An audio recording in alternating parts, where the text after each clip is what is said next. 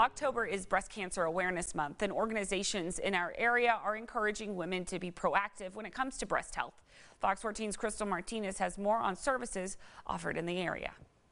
For many, early detection of breast cancer can be a lifesaver. Places like Texas Tech University Health Sciences Center, Breast Center of Excellence, providing care to those who may not be able to afford a regular exam is vital. Help women who do not have insurance get screening mammograms, as well as pap smears, and we also help with HPV vaccines. Early detection can make a world of difference in a woman who may have breast cancer. One of the best ways to detect it in women around 40 is through a mammogram. It is a form of like an x-ray. There is some compressions done to the breast.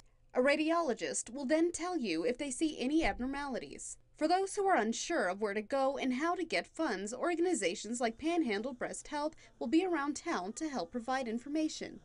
We go out to the grocery stores and find them because women who are really very much in need are often, as I said, busy. They're working 2 or 3 jobs. They have a family to take care of. Busy schedules is just one issue. Misinformation about who should get tested is a common conflict. Well, I'm too old. I don't need to have mammograms anymore.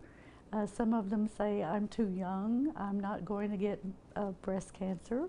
According to Letitia Goodrich, founder of Panhandle Breast Health, the majority of women simply don't know where to go without insurance. Our organization has access to mammograms that are grant paid, and we can connect them with those grant paid mammograms if they don't have insurance. In Amarillo, Crystal Martinez, KAMR Local 4 News. Now, both organizations will be hosting events to help in the fight against breast cancer.